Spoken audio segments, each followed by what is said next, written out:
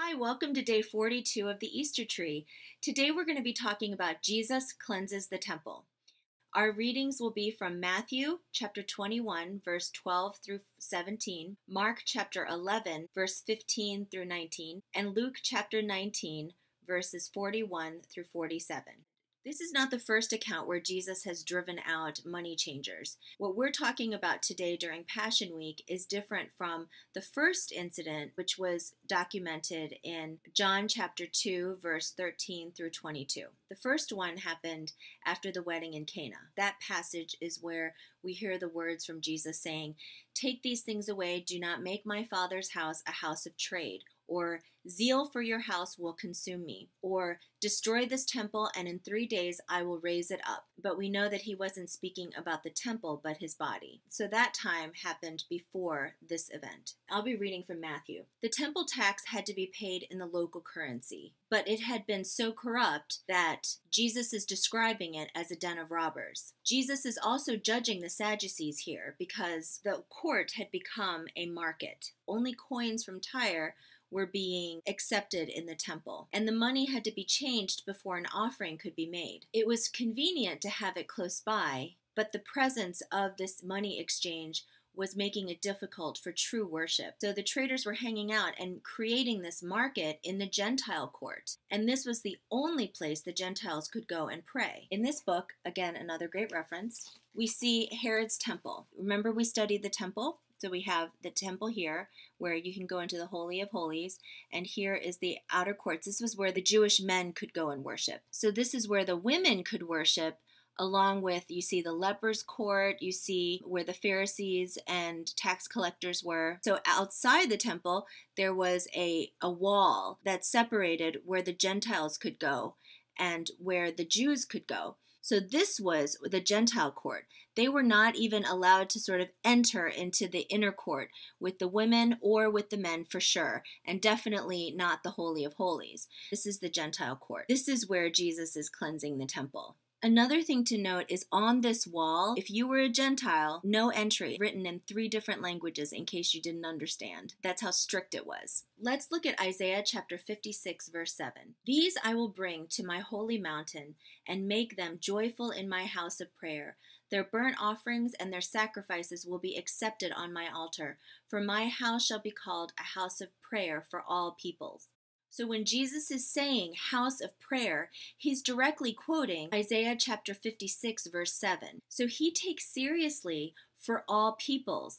He is saying, being here in the Gentile court, you are being included in the covenant, and you can enjoy the life of communion with God. Isn't that incredible? Even though Jesus' ultimate first purpose was to fulfill all the prophecies of the Old Testament regarding himself, he was teaching and healing, first and foremost, the Israelites, the Jews. Even in the midst of that, he is folding in and he is always leaving the door open for the Gentiles to be included into this covenant promise. Unless you have Jewish blood running through you, that is you and me. Yay! Jesus' anger is about racism. He is going on an anti-racist rant. He is angry that the Jews, the privileged, are exploiting the foreigners and all those who do not have access to the inner courts because of their skin color, their country of origin, or their pedigree. May we be equally incensed when we see this kind of behavior, especially when we see it in the church. Let us pray. Let us pray for racial reconciliation. There is enough of Jesus to go around. So as Jesus is driving out the money changers, he is angry. Of course, his anger is a justified anger. He's quoting Jeremiah chapter 7, verse 11 through 20. He's saying things like, "Has this house which is called by my name become a den of robbers in your eyes?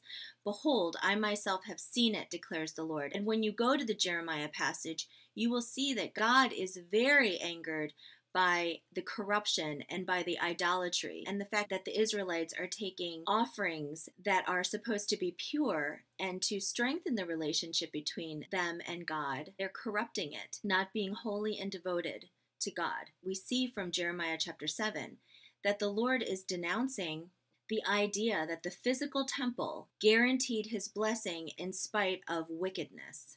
And if you think about your own relationships, I'm sure you can tell the difference between people who are doing things in a formality, in a ritual way, and dealing with you or interacting with you, versus when they're sincere and they have gifts and offerings and just relationship with you from a pure love, from a pure concern or care and interest in you, rather than them looking to get something from you, or it's a guilt offering, or you know that they're trying to manipulate you in some way. If you can detect those things, how much more God can detect those things? For man does look at the outward appearance, but the Lord looks at the heart, right? So let's not be that way towards the Lord. We know how it feels when people do that towards us. Let that be a mirror where we can see ourselves and we can see, that's not how I want to be. That's not love. So let's repent, let's confess, and let's just ask God to help us to love Him more purely.